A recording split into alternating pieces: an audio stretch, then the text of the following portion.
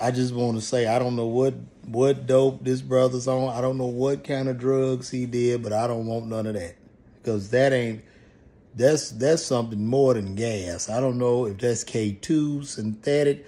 It looked like K2 mixed with marijuana, meth, sprinkled with a little bit of crack rock, and they blew some cocaine dust in there as well. It looked like he had a dope, a Sunday drug concoction. Like he went to the drug heaven of Baskin and Robbins. They got every scoop, every flavor he could, and put it all together. For this man to be standing there, for you to get that high, where you fall but you don't fall, where you pause fall, where you just lean back.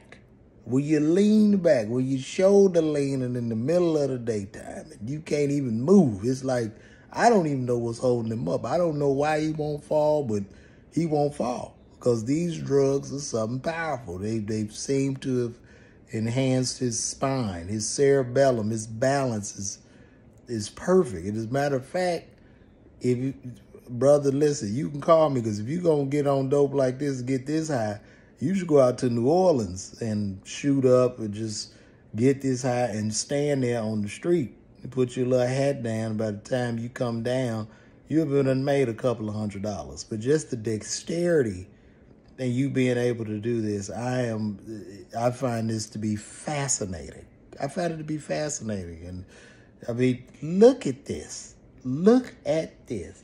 He want to fall down, but he can't. He can't. He wants to go down to the ground, but he can't. His body won't let him. It's like, yeah, we high, but it's like, I'm high, but I got to stand here in the sun, and the sun is just beating down on him.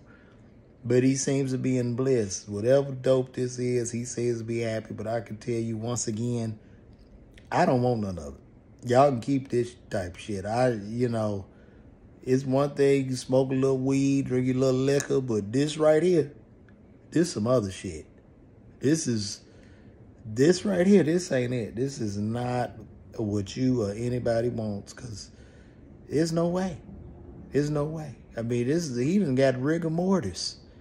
How you get rigor mortis from doing some drugs where all his joints seem to be locked in place as if his joints and bones or some type of Lego pieces or something.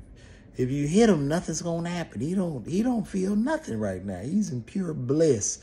That brain is producing dopamine at an unprecedented rate. He's euphoric. He's euphoric, but he won't fall down. They should name this dope the Resilience and tell his brother to call me.